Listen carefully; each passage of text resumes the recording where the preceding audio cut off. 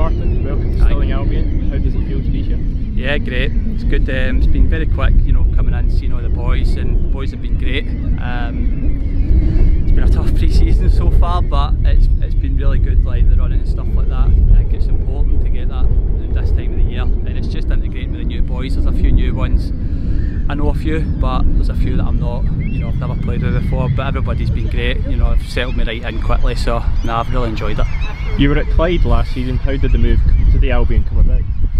Well, obviously we started Clyde, you know, I didn't get a deal there, so it was quite very quickly, because I was speaking to Kev before Clyde released me. He was asking what I was doing for next season, and then I had a few more chats with him, and I just liked, they had the same vision as me. You know, I'm obviously ambitious. I want to do, you know, with the last in my career, I've had a couple of promotions in my time, but I'm ambitious and I want to go that step further, and Kev's got the exact same ambitions as myself, so it was a very quick chat, and we got things sorted very quickly, and I'm delighted to be here.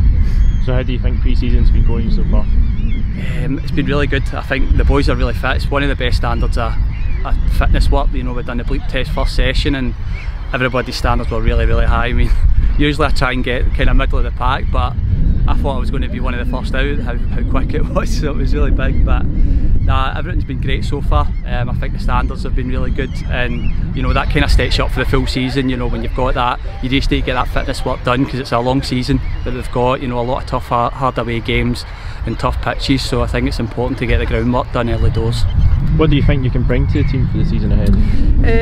Well, I've played this level for a number of years now, so you know, I'm hoping my experience, you know, there are quite a few young boys at my age as well, so I'm at that kind of transition side where I used to be the young boy, but now I need to start stepping up, a bit more leadership, and try and get the boys through. So I'm hoping that I can bring that to the table, you know, my experience in this level.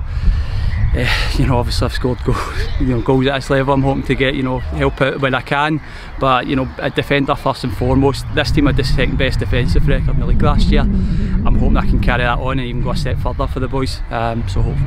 Thanks very much, Martin.